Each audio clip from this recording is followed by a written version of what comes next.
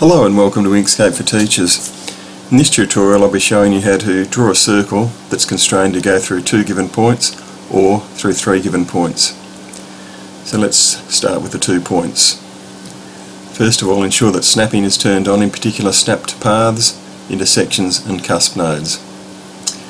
Then we'll start with the Bezier pen tool, or B, and click on the centre of the object, the point, and then the second point, click and enter. I should have mentioned too, ensure that snap to circle to object centres is turned on up there.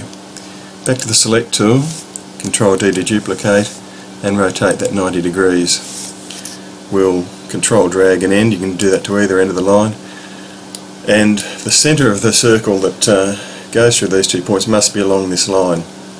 So let's mark the centre. Let's copy a point there, Control C and Control V, and let's put it here on the line. I'll give it a slightly different fill just to differentiate it as the centre. Okay, now we'll mark a radius. So again, B for the Bezier pen tool, from the centre to either one of the points will be a radius. Click, click and enter. I'll make that blue, shift blue, so that blue segment is the radius.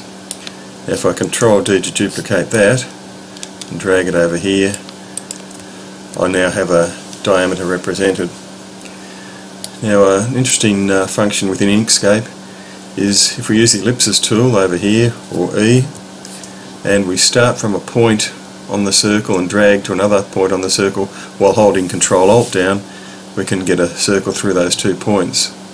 So let's start with, zoom in a little bit. You must have both points in view though. If I click there, click and Control Alt and then drag, I can drag anywhere but the cursor to the end of the line till it snaps there and let go, and I'll have, you can zoom out, a circle through those 2 points. I'll just shift click or click the circle and shift click blue and bump up the thickness of the stroke.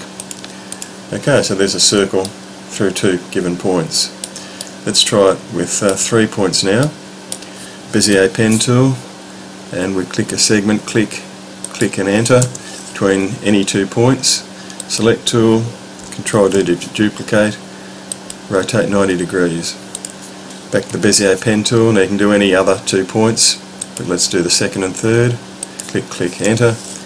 Select tool, Control D to duplicate and rotate 90 degrees.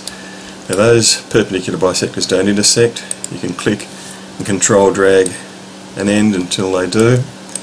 I don't have to do that one, but maybe just shorten that. And that's the centre of our circle. I'll just Control C to copy that, Control V, and drag it till it snaps and give it slightly different colour. That's the centre point. Okay, now once again we'll draw a radius from the centre to any point. Click, click, enter, and I'll shift click to make that red, and there's our radius, the red segment. Control D to duplicate, drag it down there till it snaps. Now I've got a red diameter. Now I'll do what I did before, E for the ellipsis tool, start at one point on the diameter, Control Alt and drag down the cursor till it snaps to the other end, let go. Back to the select tool, and there's our circle through 3 points. I'll just shift click that while selected and make that, say, 0.7 as well. So there's our constructions, there are our constructions for a circle through 2 points or through 3 points, and that's quite precise. You could just try this by trial and error with dragging ellipses out until you resize them and get them through the points, but that wouldn't be exact. Even if it looked exact, it'd probably be a few pixels off, and when you resize you might get problems, but this method is precise. So, I hope that's of some use to you, and as always, thanks for watching.